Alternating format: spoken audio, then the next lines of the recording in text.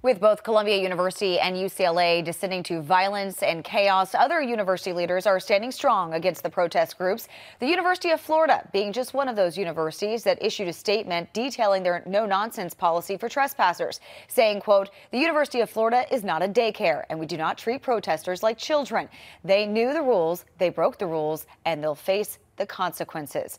Joining me now for more is Florida Congresswoman Cammack. Congresswoman, good morning.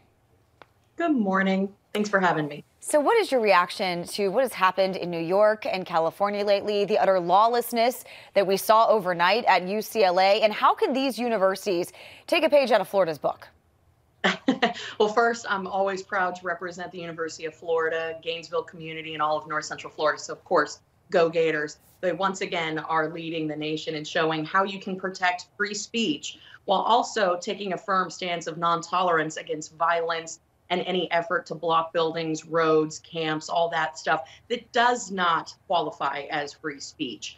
And so shout out to Ben Sass and the Gainesville community on that front. But what we have seen around the country is absolutely unacceptable. So many of these institutions receive federal funding, and we have witnessed as students and protesters, because not every protester there, of course, is a student, we have witnessed as the American flag has come down and replaced with the Palestinian flag. It makes me sick. I know it makes people around this country sick.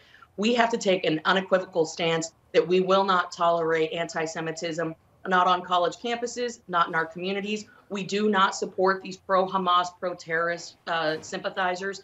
And we need to start exercising the power of the purse to ensure that these universities that allow these shenanigans to continue will bear the brunt of the consequences. Yeah, there's been a lot of talk about cutting federal funding for these universities, citing Title VI of the Civil Rights Act. Would you support that?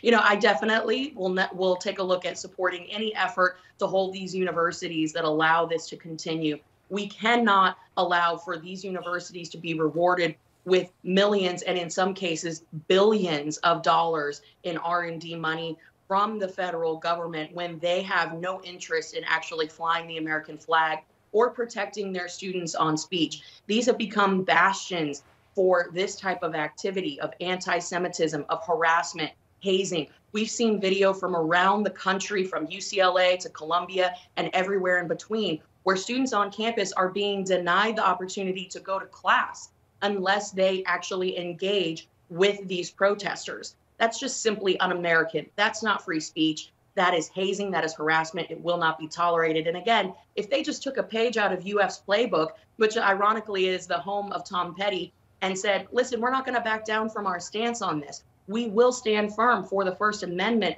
but we are also going to protect our students and faculty. That's what needs to happen.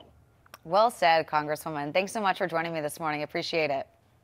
Appreciate it. Have a good one. You too. Coming up.